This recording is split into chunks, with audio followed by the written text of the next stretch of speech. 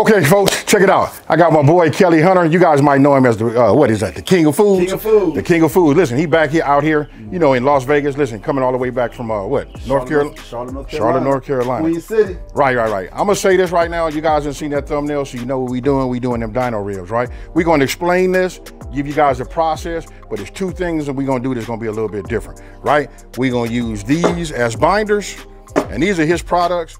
And this right here is what we're gonna coat it with, right? And if you guys didn't know, dino ribs is what? We always say that's brisket on a stick. Let's get it. Okay, folks, so listen, the first thing we're gonna do is I'm gonna come over here, I'm gonna be using my RecTech grill, right? Listen, this is the pellet grill. I'll show you guys the pellets and you know exactly, you know, what blend I'm using. But first thing I wanna do is I wanna power it up. It's already set for 250 degrees. That's great. Remember, 250 degrees. We're gonna put some time on it. Okay, folks, so listen, as we building up some temp, I'm gonna let my boy right here, Kelly, you know, talk to you guys and let you know, describe what he's doing. I should have put this one over here by me because this is the product that I know. I always use this. Listen, he done brought me some more. He done brought me like 5 of these right now, right? I told him to send it. He was like, man, I'm getting on the plane.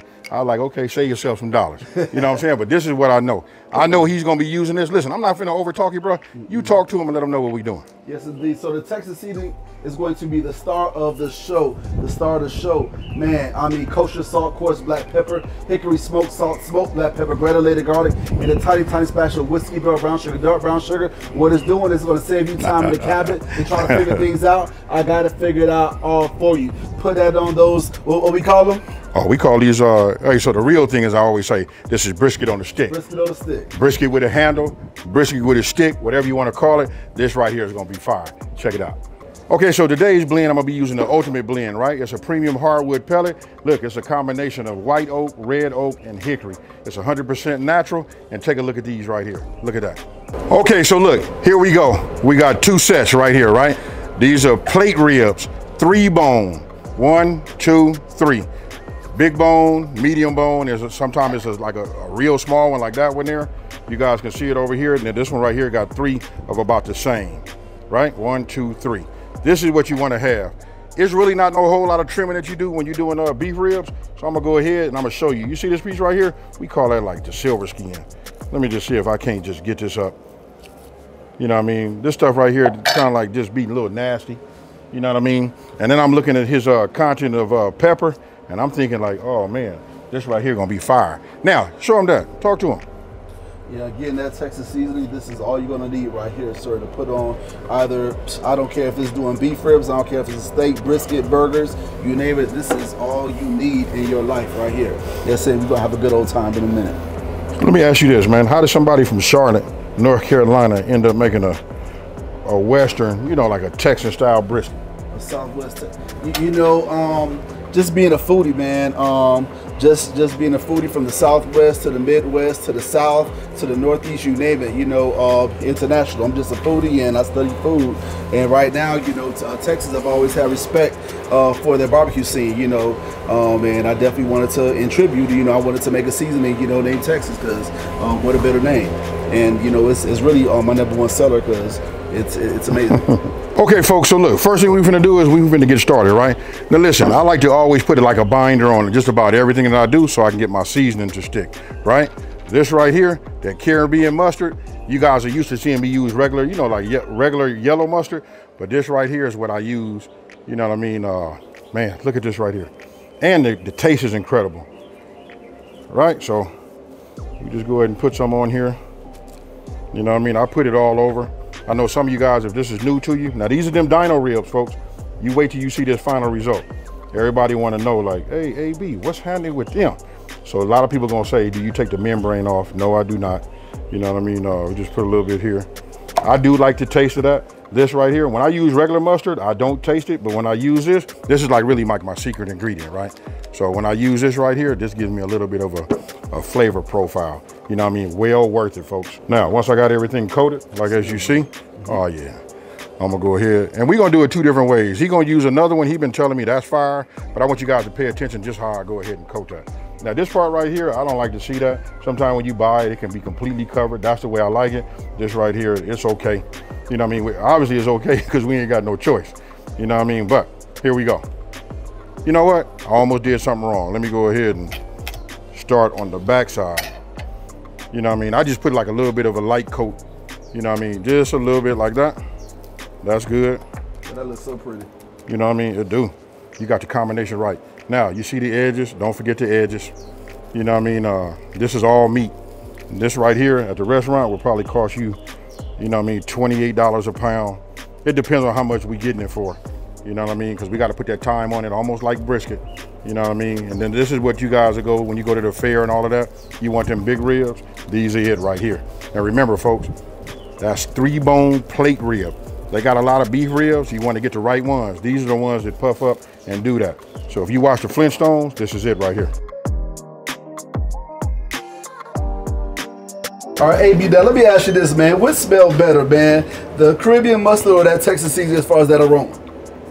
I don't know. You know what? I'm partial to both. And seeing how they, once you put that on there as a binder and then add this through, it's just, hey, it smells right.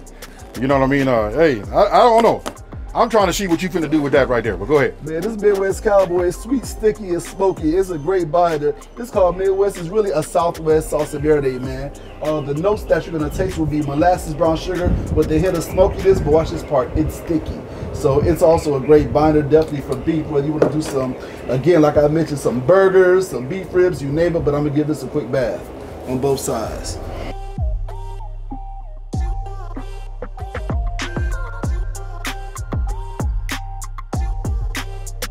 Okay, so look, yeah, you already got it open. Let me just show everybody what it looks like. We already put the first one in there right now, so you guys can see it. Let me swing back. There's the second one, right? And that was in there. Remember the one on the right is the one that he did with the rub that he liked. The one that I like, I did the one with the rub that I like. Also, I went ahead and used that binder, right? Now you guys see this little pan back here? I like to keep a little moisture in there. Now, don't forget, this is the pellet grill. It's already monitored for the temperature. I know we let a lot of heat out of here, so we're gonna go ahead and close that up. We already at 250. Well, we're gonna come back to 250. And guess what, folks? We're gonna not even look at these for the first 3 hours. Okay, folks, so listen, it's been about 3.5 hours, right? So this is what I wanna show you.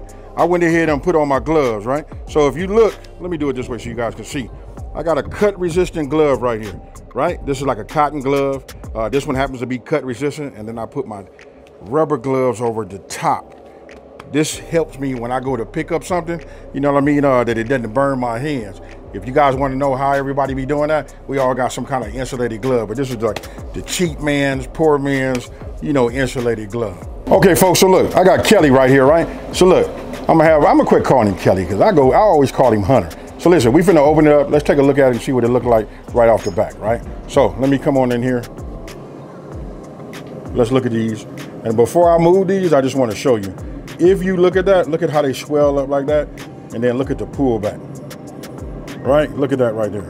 Now, I want you guys to pay attention, because you saw that I went ahead and put my gloves on. And before I have them spritz, which I'm gonna explain all that to you, let me come back in here. Before I have them do that, I just want you guys to take a look and go ahead and just spray like the edge, right? Just the edge. We don't want to put nothing on the top. We're gonna let the Rec Tech build up his temperature back. Once we get back to 250, I'm finna set another timer for about another 1.5 hours. See you then. Okay, folks, so look, you gotta get yourself one of these meat thermometers, right? Hope you guys can see that right there. Listen, this is my meat thermometer. This is how I know where I'm at in the cooking process. Okay, so look, what you want to do is, this is where the InstaRead comes in, right? You want to have a meat thermometer, because listen, we want to check the temperature that's on the inside. As you can see, look, that's at 185. That's a little bit higher than I like. I like about 175, but I can tell you when I probe it and, you know, get the temps, it just goes in like butter. But I know we got a long ways to go, so it should look like that. Now we're gonna go ahead and get to the wrapping part. Now this part right here is like real crucial, right?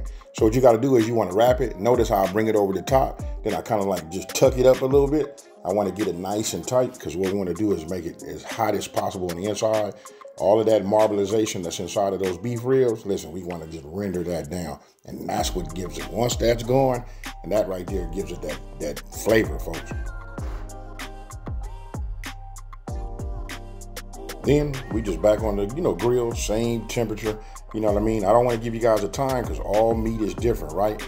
Meat thermometer, and let's just keep probing it. We want to go to about 202, 203 in all places, and then boom.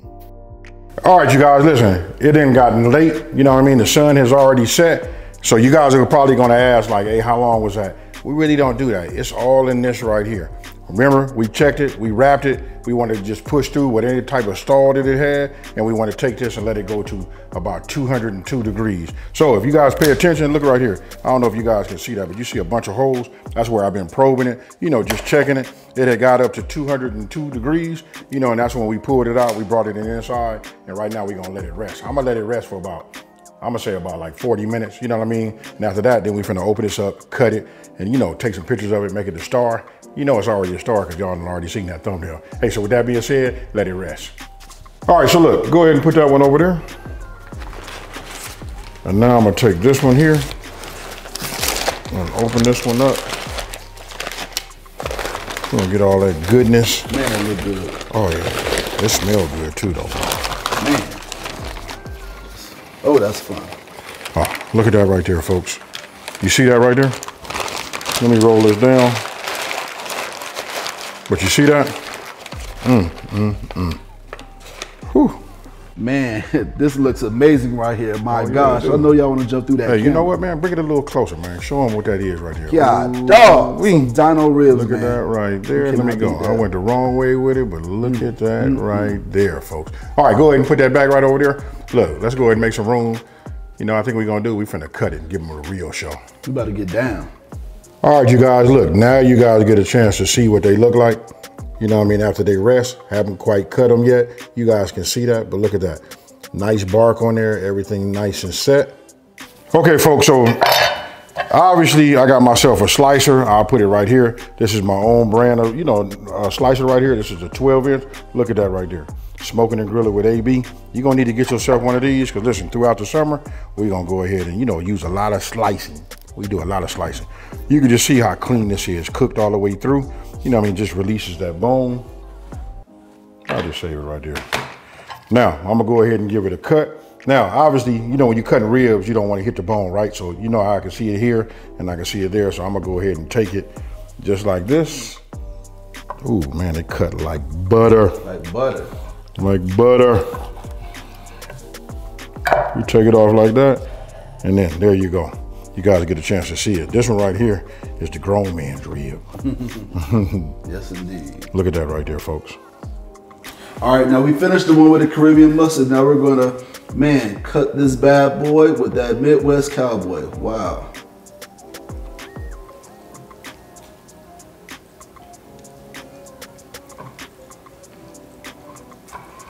Man, that thing cut like butter. Wow, wow, wow. Look at this sucker. That's money right there. Ooh-wee. That's him right there.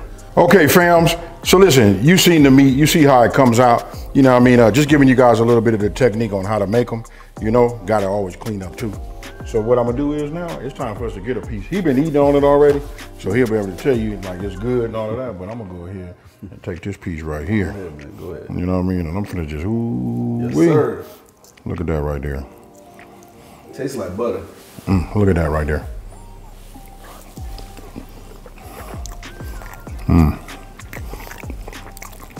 Well, I'll tell you, it's brisket on a stick. It might even be better than brisket. Okay, folks, so listen, showed you guys how we made them. You know what, in my opinion, I think the beef ribs could have been on a little longer, you know what I mean? Because you could like see inside of the meat, it had that little bit of unrendered fat, you know what I mean? That mean it could have just went a little longer. All the time when you go to right temperature, you know what I mean? It could have been the right temperature when I probed it there, but maybe somewhere else it wasn't. So I'm gonna say it probably could have took another 45 minutes. But don't trip, because now you got all of this beef meat right here. Listen, anytime you put it in a microwave and go ahead and you know, heat it up, it'll get it just right. It just might not look the exact same, but it'll be just right. And now I'm gonna go ahead and let him wrap it up. Don't forget, this is Kelly Hunter, King of Foods, representing Charlotte, North Carolina. I'm not finna over talk it. I'm gonna let him take it out. All right, man, just quick, man. That Texas seasoning, that's all we needed. That's all we put on those beef ribs. You know, as far as a binder, that Caribbean mustard, my man AB Love, and or Midwest Cowboy.